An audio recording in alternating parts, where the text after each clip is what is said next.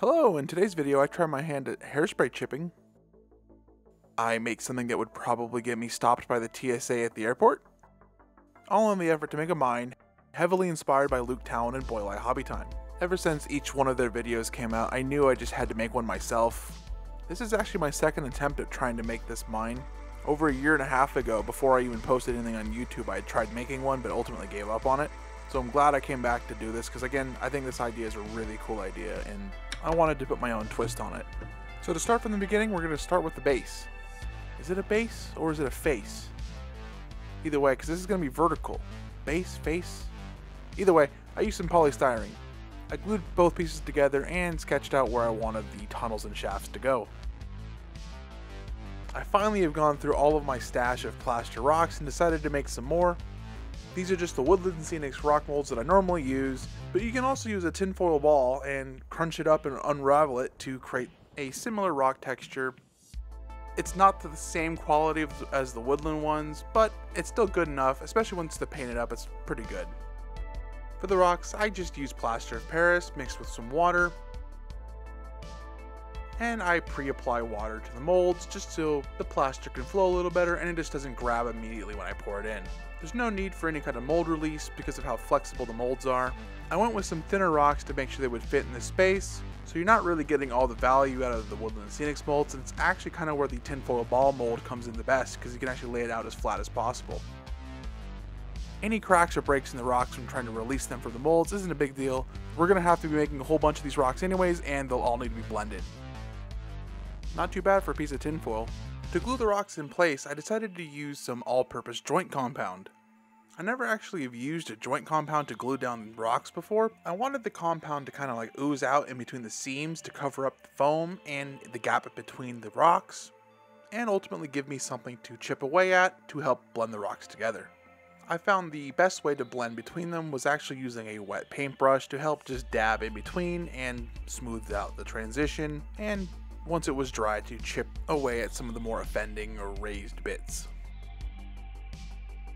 I then whipped up another batch of some concrete, which is just plaster of Paris mixed with some gray tile grout and some sand or dirt from my backyard. After pouring the cement, I used the leftovers to make some concrete slabs. This is the same form I used in my Survivor Outpost diorama, but it's just a simple styrene form. The only difference being, instead of using tulle fabric, I used drywall tape to give the slabs a little bit more rigidity. Since I'm going for a faded, abandoned, weathery look, I ended up using a sponge just to dab on the paint, not really caring if some of the gray showed through. I used a wet sponge to help smudge the line between the white and the green. I then added some cracks and softened them up with a toothbrush. Weathered it further using some rough sandpaper and a hobby knife.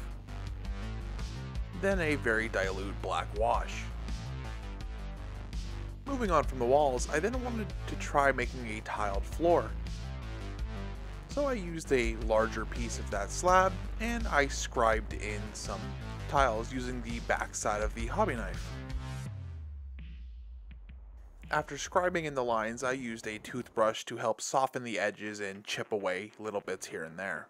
Much like with the walls, I just used a sponge to dab on the paint, again, not really caring if any of that gray shows through. I then wanted to add a couple more cracks here and there, so I went back over it with the backside of a hobby blade. And then I used that same diluted black wash again.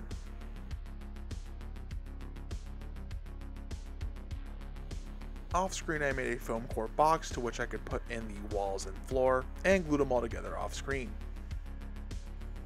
And then followed this up with a quick rusty paint job of a door, just using 3 rust tones.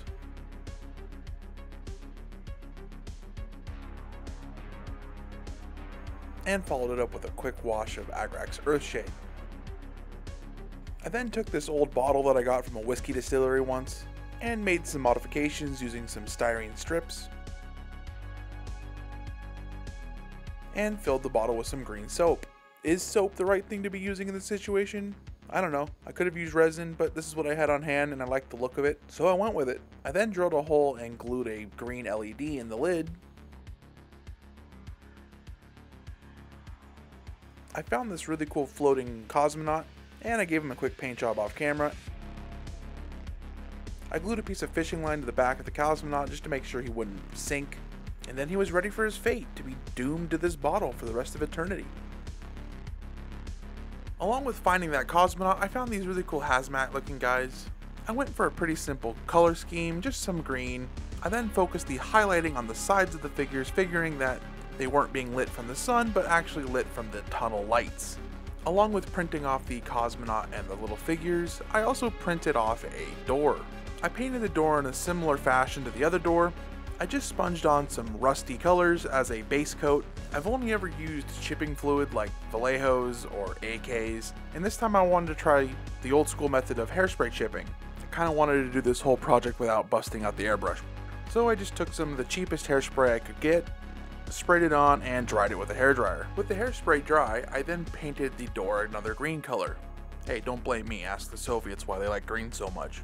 Once the paint was dry, I went back at it with a wet brush to help poke, prod, and just generally start scraping away to activate that hairspray again.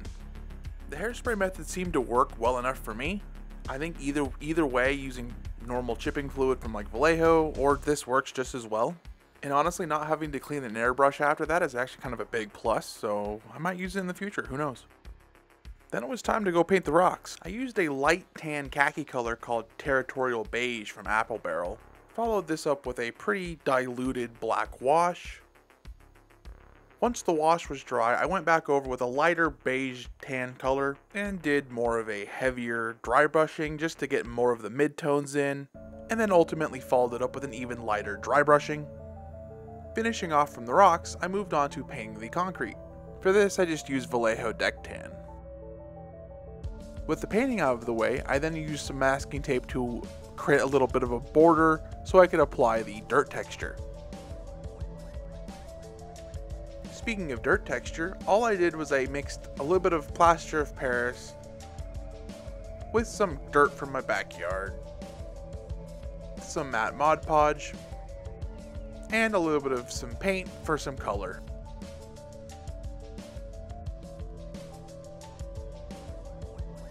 Once it was thoroughly mixed, I just applied with a spatula. Once it was applied, I hit it with some water to get rid of some of the spatula marks and used a wet paintbrush to help roughen it up a little bit. I think it came out pretty decently, but I felt like it needed a little bit more, so off camera I applied dirt texture in my typical way, which I think did the final trick. With the ground and dirt texture applied, I went about adding some rocks to the base of the tunnel. With the paint and the groundwork sorted, I now needed to add the wooden support beam. In this case, just some simple matchsticks, or as Walmart calls them, mini wood sticks. Made from real wood. Yeah, I sure hope they were, Jesus. Well, anyway, we're gonna have to deal with the color as they're just way too bright coming out of the packaging.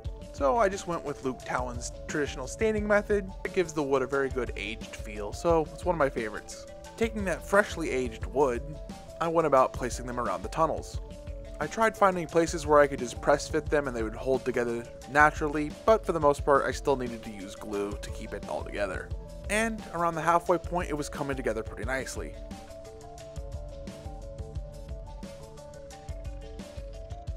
I ended up making an enclosure for the cosmonaut and glued that to the bottom of the mine. Along with the other 3D printed elements, I'd also printed up some stuff for the room as well.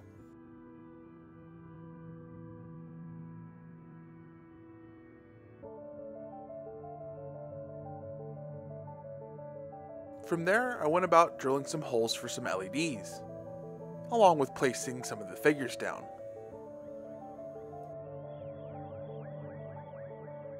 Wanting to add a little bit more detail to the tunnels themselves, I took an old Ethernet cable I had and took all of the individual wires out of it, took one of the strands and painted it black, or actually a dark gray, and ran those to where all of the LEDs were going to be.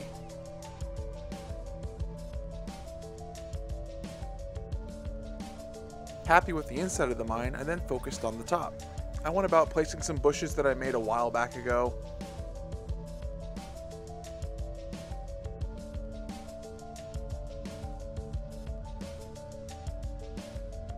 and placing some pre-made and some homemade grass tufts. And then to further break up some of the uniformity of the ground, I sprinkled over some dead leaves. I actually find when making these dead leaves, which are literally just leaves from my front yard, crunched up, blended together, I find it better not to remove some of the larger chunks because they look more like twigs or small pieces of wood, which just adds more texture. Realizing the room the cosmonaut was in was just far too clean for my liking, I went over it with some winter streaking grime just to help unify and tie everything together and just make it overall as gross as I wanted.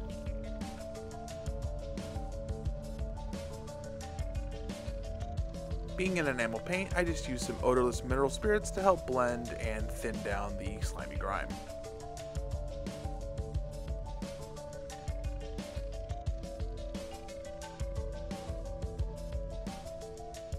Happy with that, I gave the sides a coat of black paint, and it was done.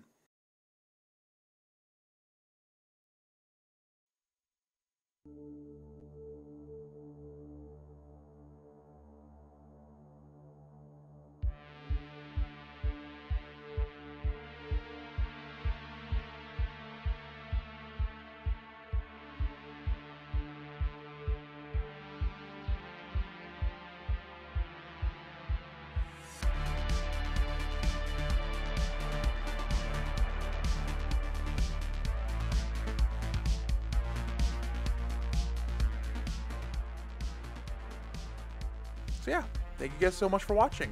Oh, and thank you guys so much for 1,000 subs. Just talking about it right now it blows me away. I never would have imagined 10 people, let alone 1,000 subbing to me. So from the bottom of my heart, thank you.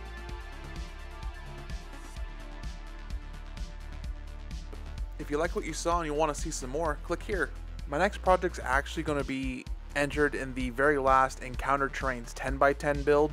I've actually never done one of these in the past. This is the very first competition I've ever entered in, but considering it's the last one, I wanted to try. I'm only 50% done, and I've spent a lot of time working on this. I need to get back to it, so I'll catch you guys in the next one.